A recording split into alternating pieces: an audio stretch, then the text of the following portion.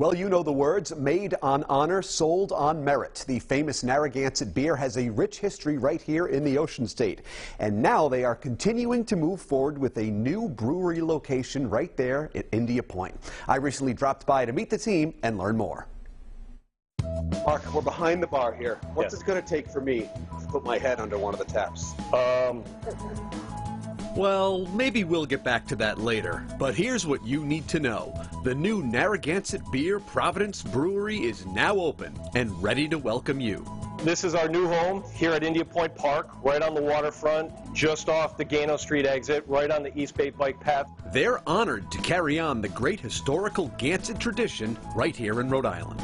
Pride is the one word that I'd use. It's just such a great story. We're in our 131st year, and people come in, talk about their grandfathers and uncles, and or drinking it in college. We've got tourists coming back in the summertime, and it's just great stories, you know what I mean? They're looking forward to their first Oktoberfest this weekend, complete with German-style beers and more. We've got German dancers, we've got German bands, we've got bratwurst, sauerkraut, mustard, pretzels, potato pancakes, everything you could ever ask for. Can I buy my ticket now? Yes, yes, you're my personal guest. Finally. But not so fast. Before celebrating officially, while I was there, I had to learn more about the process.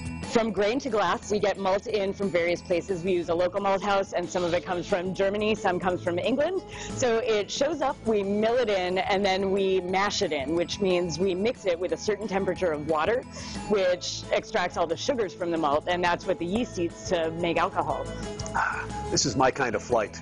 Lee echoes that same sense of pride.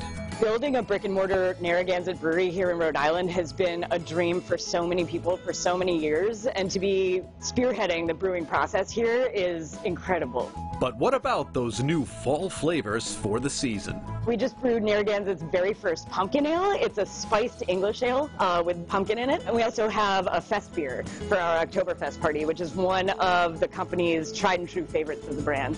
I'm so grateful for this opportunity, and it's amazing to just experiment with all these different styles that the brand hasn't seen before. Finally, it really is a team effort at this brewery, as Tony Barber told us. I am responsible for the beer after Lee brews it in the tank. So once it goes from the brew house into a fermenter, that's where I take over, make sure that the temperatures are correct, add all the hop additions or any other additions that we're doing at that point, and make sure that it's transferred to where it needs to be, carbonated to where it needs to be, and get into a package. Everybody's moving in the same direction. When one person's gone, it definitely affects the team drastically. The sense of history is alive and well at this spectacular location on Tockwatton Street in Providence. I didn't know how awesome it was going to be until I got here, and since I've been here, I've had people that have come in that are probably in their 80s talking about how when their grandfather went to Brown, he was drinking Gansett, and that's really neat. That's really neat.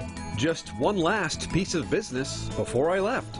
Lee, I have an idea for a new beer. Rhode Show Ale. I love it. It's light and easy. Okay. Just like me. It's such a nice place, right? We had a blast We there. really did. We had a good time. The team is great. Yeah. They're doing some very unique and innovative things. And even before we went there, I've been going there like every weekend. A lot. So come by, say hi to me. Right. Buy me a beer. And if that weren't enough fun, they're now serving food as well, which is great. Now, regarding Oktoberfest, which runs this weekend, both Saturday sessions are sold out already. Wow. But there are still tickets available for the Friday session and both Sunday sessions. You get more details right now at rhodeshow.com.